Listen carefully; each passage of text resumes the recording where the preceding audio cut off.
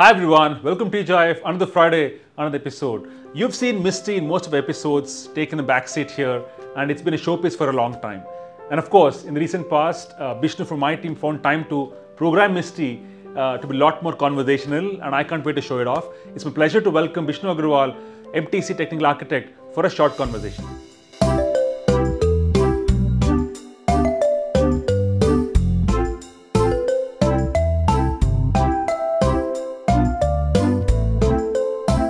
Vishnu, welcome to TGIF. Hey, hi Sandeep. Thank you for having me today. Wonderful, man. So what do we have here?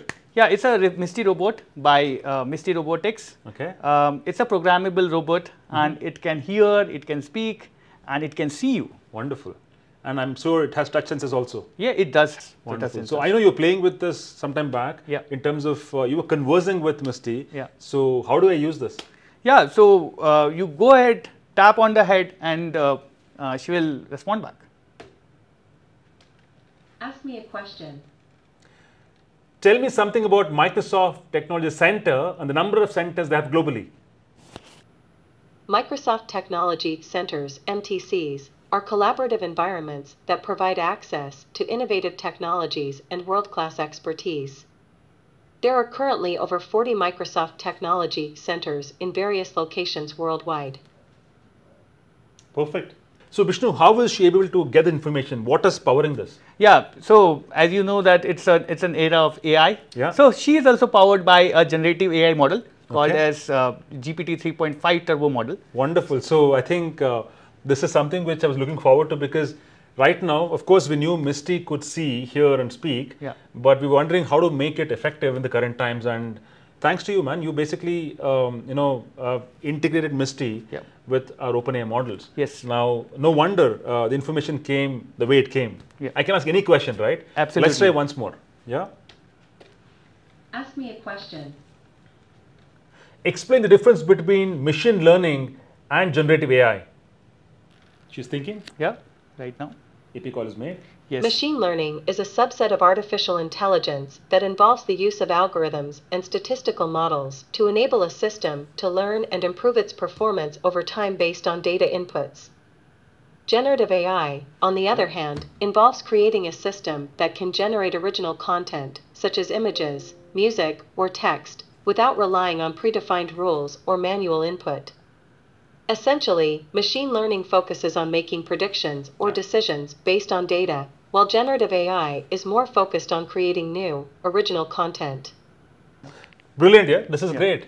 Go ahead. So, by the way, I know this is powered by OpenAI models, but technically, what went into wiring Misty with OpenAI? Okay, so as you know that it can be programmed in multiple languages, right? C#, Python, JavaScript. For that matter, I use C#.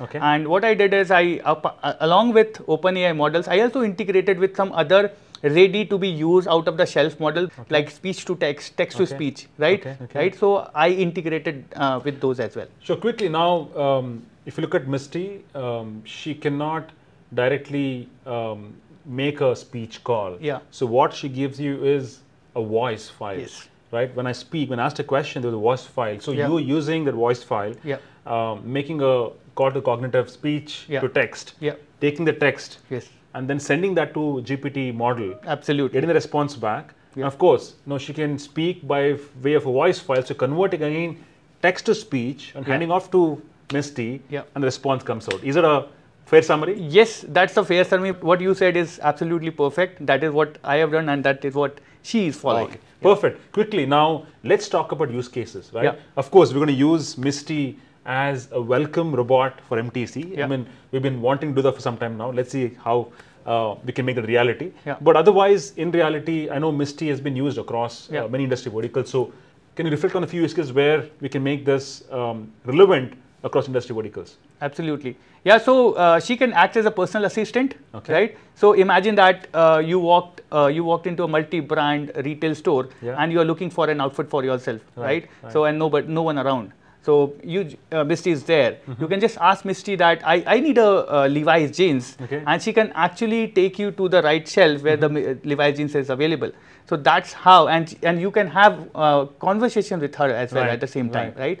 So that is how she is helpful. Wonderful. So looking at that example, Vishnu, I can look at retail, of course, healthcare, right? Let's say in a lobby of a hospital, if any information I can have Misty being there available.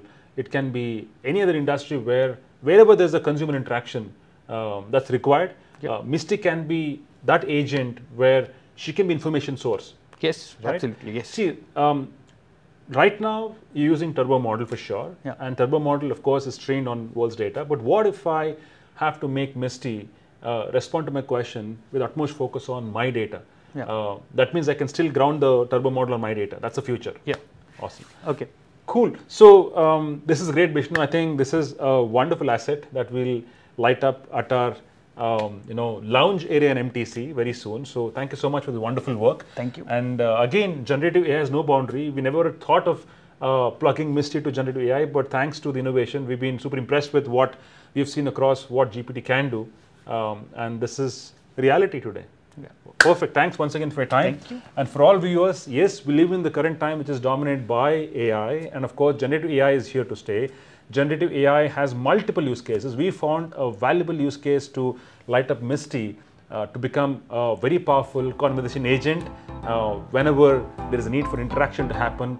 This is a classic, I would say, manifestation of human and computer interactions. With that, thanks for watching us today. Have a wonderful Friday. Keep watching TGIF and have a great weekend ahead. Bye-bye. Awesome, man.